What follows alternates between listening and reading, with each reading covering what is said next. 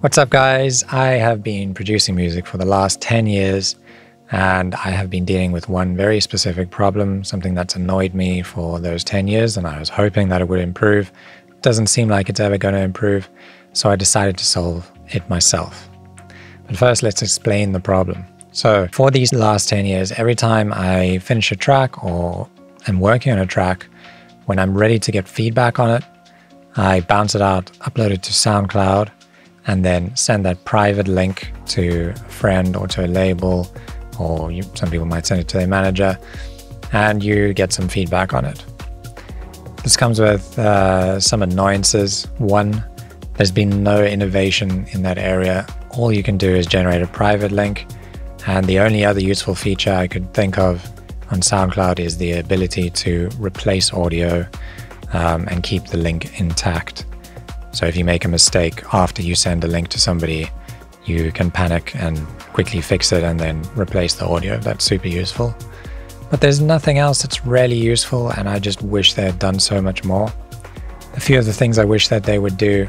One is being able to add different versions of tracks. So if I make a change like turn down my bass, I would like to upload a new version of the track and get it grouped in with the old version, and be able to add a little note saying what changed. The other thing that would be cool would be to be able to create different links and give them names. So I can send a link to a record label and give it the name of the record label, and I know that link's gone to that record label.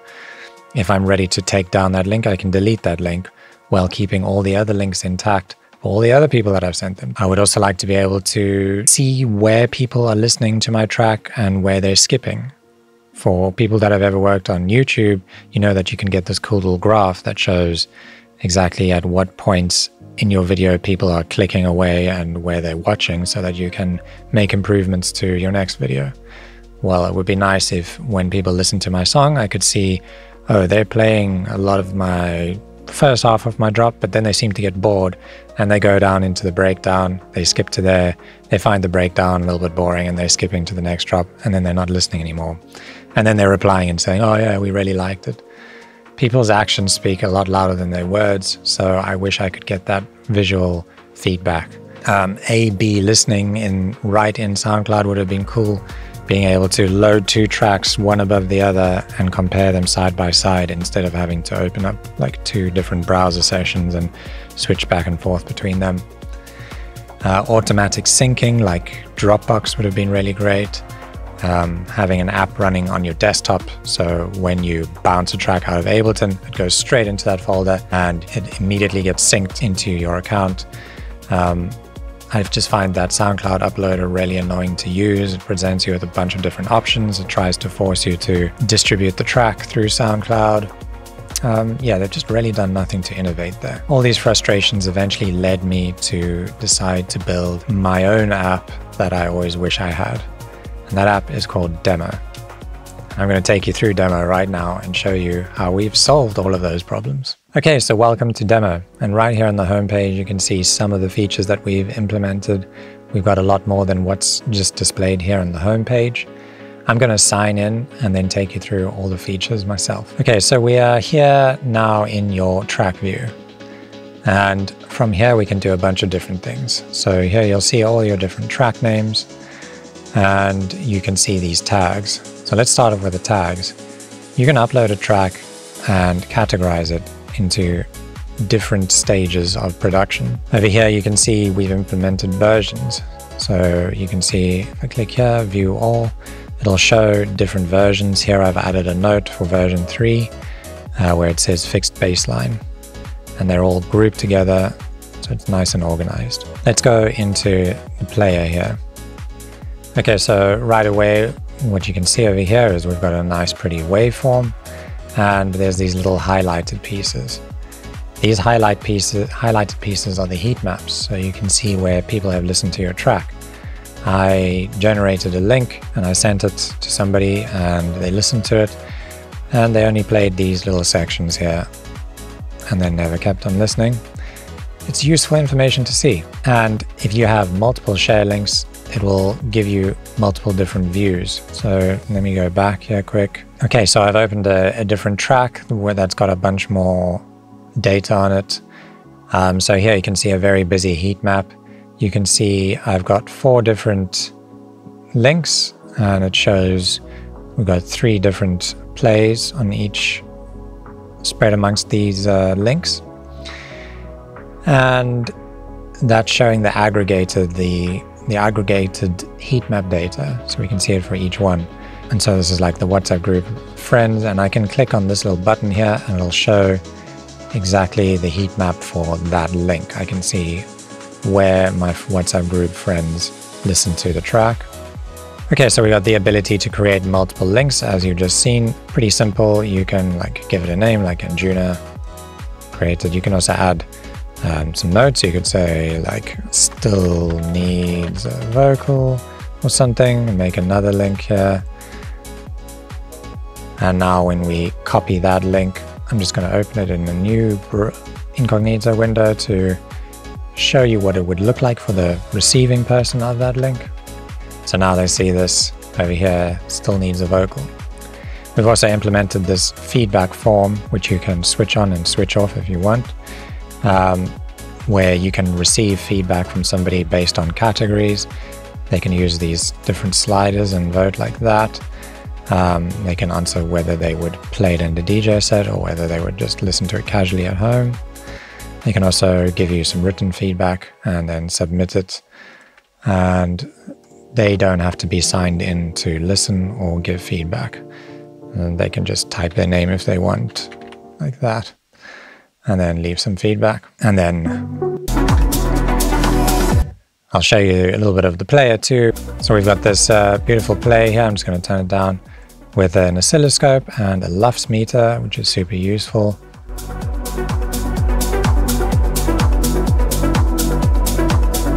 Yeah, you can see we're streaming lossless, and you've got your tags, which you can change from this view, but just not right now because we are now viewing a shared link. If we go back over here, you can change them over here.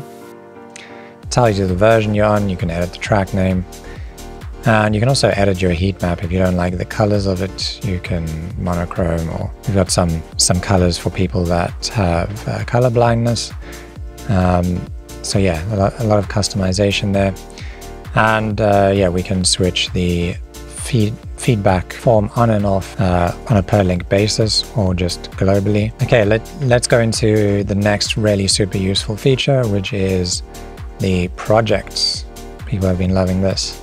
So this is a Kanban board, and some of you developers out there will probably be well acquainted with this from Jira.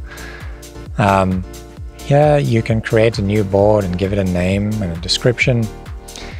And you can then place tracks into the board. Here you can just assign tracks like that, and assigns them to the board. And then you can move them around into their different stages, and it'll also update their status. You can also delete things. You can make cards. So like I've got a card there saying sign contract, and that's in the to finish lane at the moment.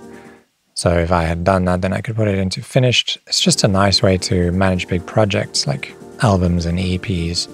You can also play tracks directly from here. And you can click on tracks and add some personal notes just by clicking over there. Okay, then we've got playlists, just like SoundCloud has. This is nothing new and fancy. This is what a playlist looks like. Okay, the next really useful feature is the A/B listening. So here you've got this A/B column, and you'll see these little checkboxes, and this will let you select any 2 tracks you want, and this compare button pops up. You hit compare, start the comparison, and now you see the 2 waveforms overlaid. I can hit play and switch.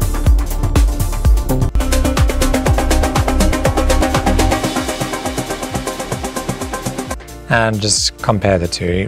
I don't need to explain what the usefulness of A/Bing is, but mostly people would be using it like if they upload a new version and they want to send this comparison to somebody and say, hey, which mix do you think sounds better? This is a great tool for that. There's loads of tools that let you do that, like in your DAW. But the problem with that is you can't just fire a link off and show that comparison to somebody. So this makes that super useful. All right, and then we got the track feedback view. So this is if you've used those feedback forms. I'll go to one that has got a few reviews in it to show you what it looks like. So here you got your feedback summary. And this is basically just like an average of all the votes that you've gotten across these 5 responses. You can click this open and see a detailed view. And then this is just dummy data that I've generated. These are not actual feedbacks from Anjuna. But here you'll see like different ratings and also the comments from these different people. This is super useful just because you've got all your feedback in one place. You don't need to jump between WhatsApp and email and all these different places to read all your feedback. You can store it all in one place. Okay, and then we've already spoken about versions, but if you wanted to add a new version, all you need to do is just click on these little dots here for the actions. This is where you can create a new version. Click on that, and then you'll add your new file here, add some notes, upload it, and bam, it'll appear here under your versions. Version 1 and version 2, you'll see over there.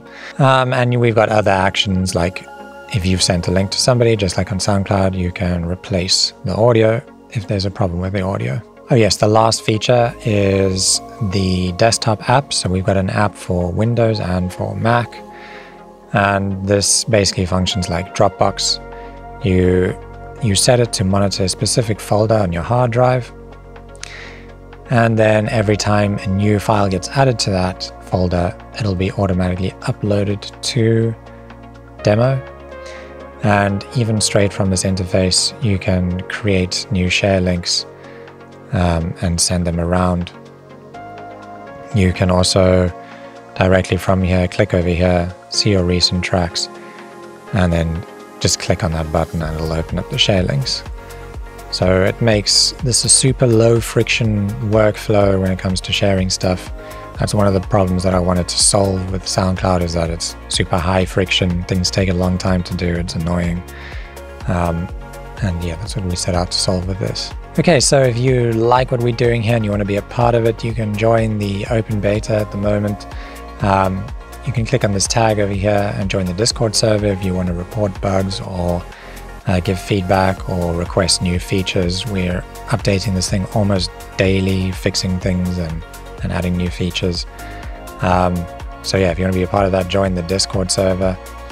And thanks for watching. I hope you like the platform, and I hope I'll see a bunch more of you canceling your SoundCloud. And I hope I'll see a bunch more of you using the platform.